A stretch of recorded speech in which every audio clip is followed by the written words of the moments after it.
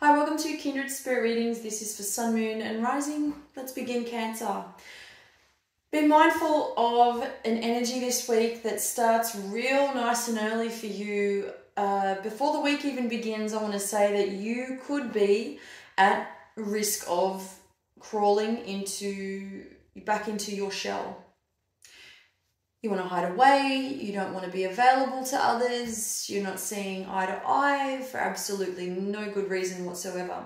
So this is something that is conflicting within your own mind and you need to stop doing that. But as I always say, it's entirely up to you how you decide to move forward with your decisions, with your movements, so on and so forth.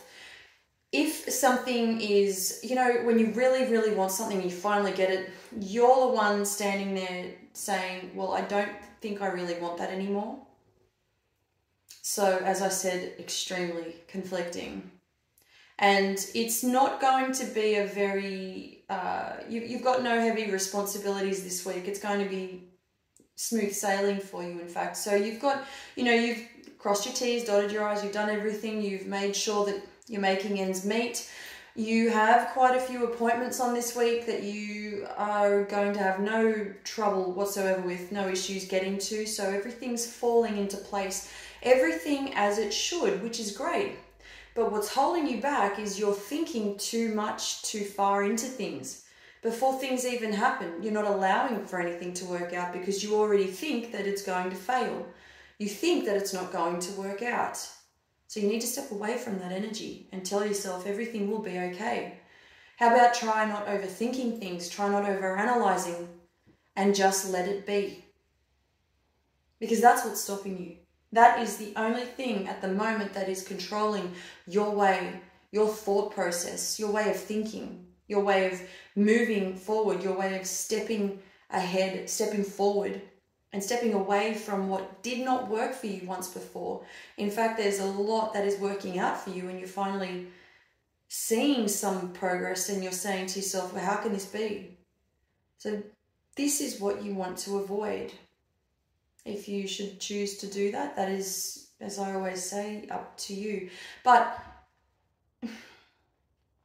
there are a lot of people that are finally getting to see you after not being able to see you for such a long time. You stepped away for a little while from people, family, friends, and you were nowhere to be seen. Nobody could get a hold of you. There was just this absence coming from you from every which way.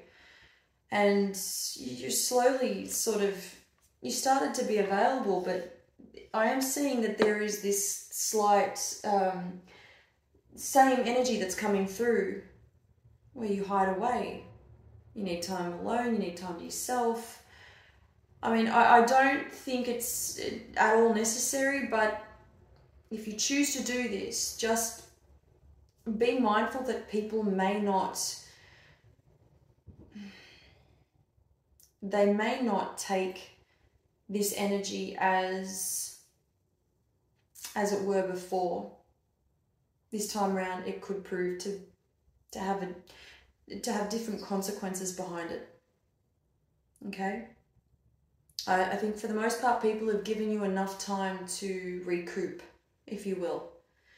Because you've got a lot of good stuff. You've got a lot going for you at the moment. And I think that, once you get used to stepping away for, too many times, for too long, it becomes worry. Other people become worried. It becomes it's concerning.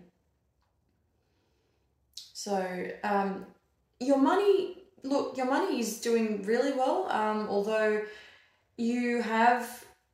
I am seeing a lot of winnings for you. So if you're feeling as though you're not getting anywhere, the universe is saying just try not to overspend, and the universe is actually trying to going to bring in more money for you. So this could be through the way of winnings, in lotto, or something is coming through for you where you don't have to work for it. So that's really great.